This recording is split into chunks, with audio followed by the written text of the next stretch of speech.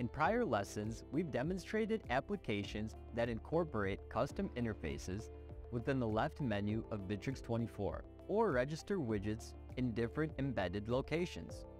Additionally, we've demonstrated the use of event handlers on the app side in response to changes within Bitrix24. The final scenario for full interactivity in applications is how to efficiently update the user interface of the app opened in Bitrix24 in the event of changes taking place on the server side of the app. Press the New Application button. Again, choose the primary region of the solution's future deployment. Within the solution form, click the Create button and select the Use REST API option.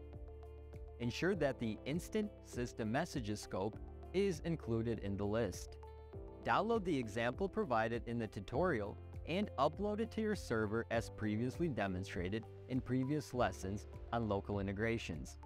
Input the paths to the uploaded application in the version form as previously instructed. Copy the values of the client ID and client secret fields and paste them into the respective constants in the settings PHP file.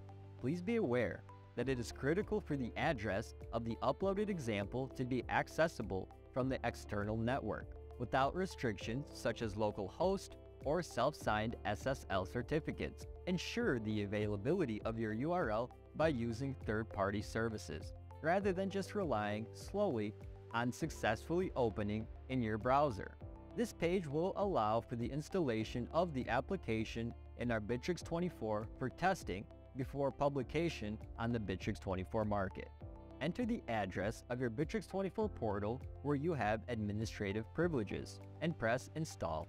This will redirect you to the portal and open the application installation interface.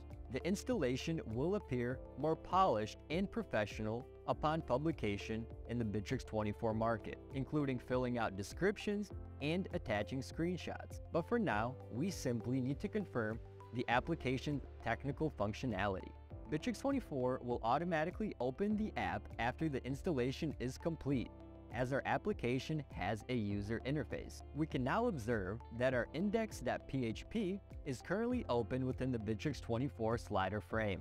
Open another browser and input the file from the example external PHP in its address bar. This file serves as a demonstration of an external system that can communicate with our Bitrix24 portal through REST API. One may click upon any cell within the table and alter its hue. The status of a corresponding cell within the table is updated in real time within the application's open slider. Observe the workings of this phenomenon. First, let us consider the external file. It houses a simplistic handler for cell clicks within the table, which not only toggles its class, but also initiates an AJAX call to the inform app PHP file, transforming the identifier and status of the clicked cell. In response, the inform app PHP file, having received the request, invokes the singular method of pull application event add with only two parameters: command, a string designating the command to be forwarded to the application, and parameters, an array of parameters to be transmitted at the discretion of the developer.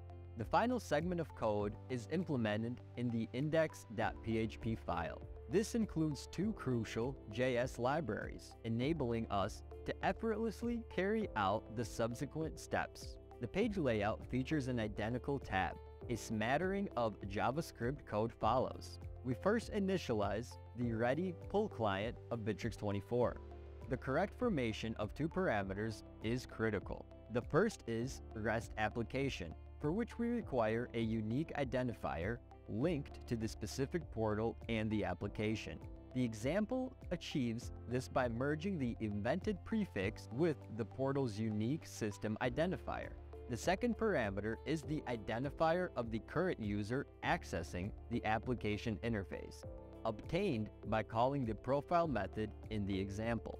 The client is ready, and we merely need to subscribe to receive notifications. This transpires in the callback function, which we will receive the data transmitted from inform app via the REST API query. The logic is straightforward. Upon receiving the grid update command, we proceed to add or remove the specified cells class. Let us once more observe the example, this time with open browser consoles in both pages. Upon clicking a cell in the right browser, hosting the external file, we see which cell was selected and the response from the Inform app, which returns the result of the REST API query without error. Conversely, in the left browser console, with the application interface open within Bitrix24, we see which command was received and its accompanying parameters. Thus, one may now understand how to work with interactivity in Bitrix24 applications and create user-friendly interfaces that display real-time data without requiring a full page reload.